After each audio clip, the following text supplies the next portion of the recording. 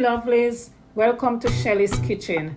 Today we will be making baked crab legs and shrimp. First I went ahead and added some Old Bay seasoning, and now I just added the garlic powder along with the sazon. Make sure the seasoning is getting on both sides of the crab.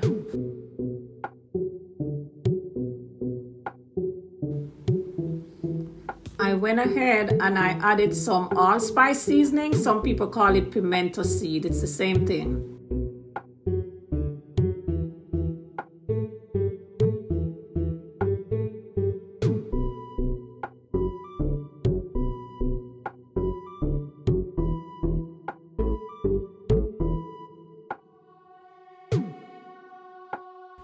I did go ahead and add some thyme and scallion, and now I'm on the rubbing process.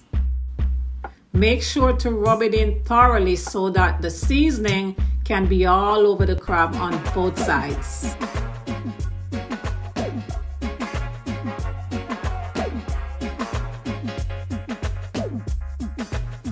Once you're done rubbing in all that seasoning, make sure you cover it with some foil paper and place it in the refrigerator so that it can marinate overnight. So now I'm starting my shrimp process, and these are all the seasoning I used.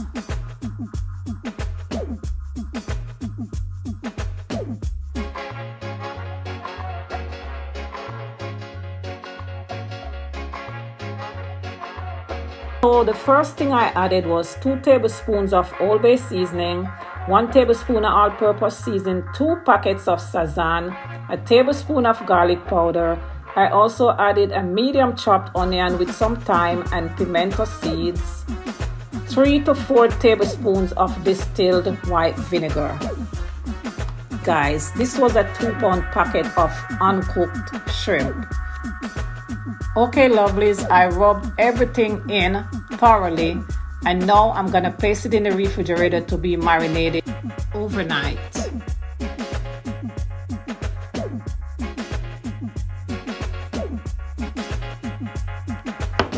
Now, lovelies, it's time to cook.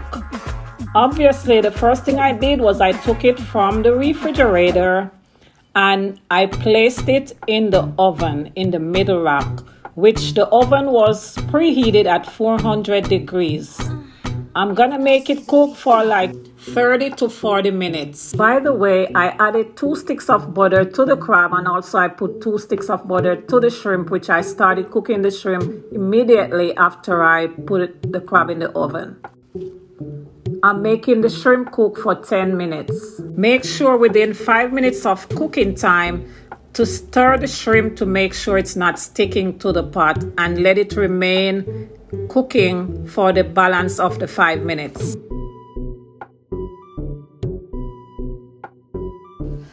At this time, which is halfway through the cooking time of the crab, you want to make sure you flip it to the opposite side.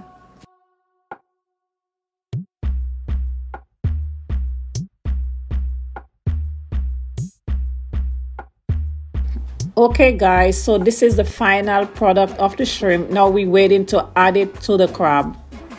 Okay guys, now we're gonna add the shrimp.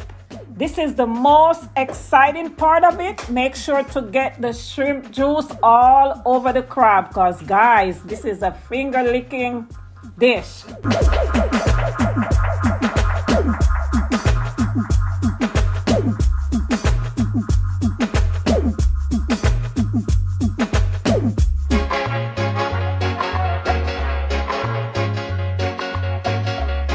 Okay guys, so now we're done adding the shrimp.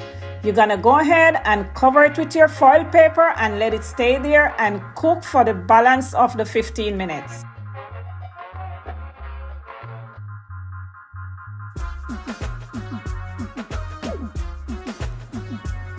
Okay guys, this is what it looks like at the end. If you did enjoy this video, don't forget to like, comment, and subscribe, and don't forget to leave a comment